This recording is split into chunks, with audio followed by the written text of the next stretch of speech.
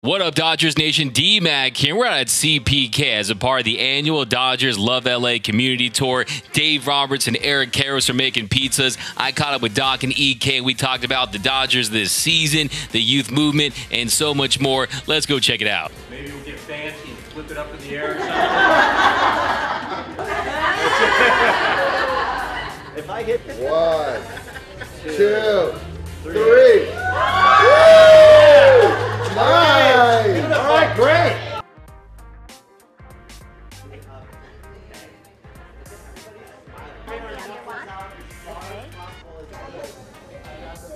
I'm loving this pizza here. Okay. I'm into this. I'm in. What garlic? That was with Brian.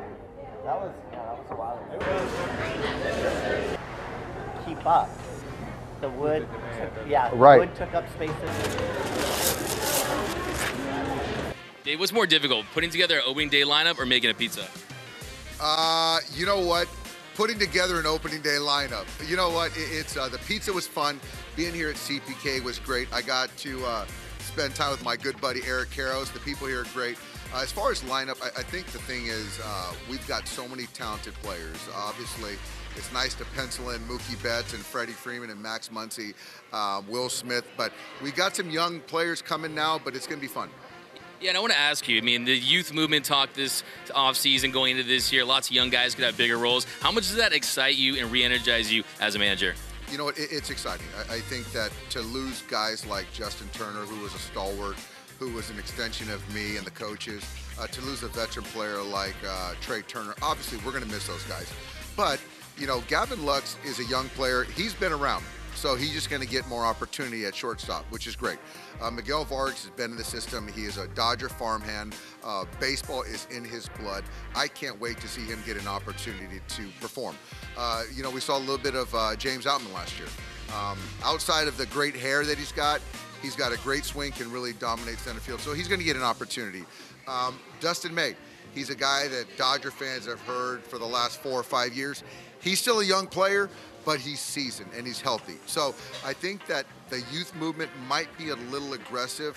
We still got our anchors with Mookie, Freddie, Max Muncy, Will Smith, Clayton Kershaw, Julio Urias. So the goal is still to win a championship. All right, last one here. This one might be a little controversial, but we're at CPK, so you know I have to ask you, does pineapple belong on pizza? So, you know what? I'm going to say yes.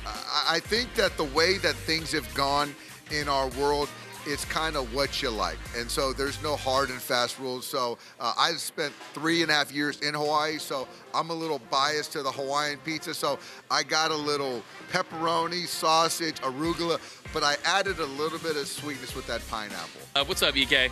All good. I'm out here making pizzas at CPK. Yeah, I was going to ask you, what have you enjoyed in your post-playing career more, being a broadcaster or being a renowned pizza chef? Well, right now, at this moment, it's the renowned pizza chef because I'm about ready to kill some pizza right now. No, all good. Post-career has been great. A little broadcast, little Dodger stuff too last year. Get to do it again this year. Can't wait. Yeah, this one's going to be a little controversial, but you don't have to ask you this anyway. Does pineapple belong on pizza? 100%. And I'll tell you why.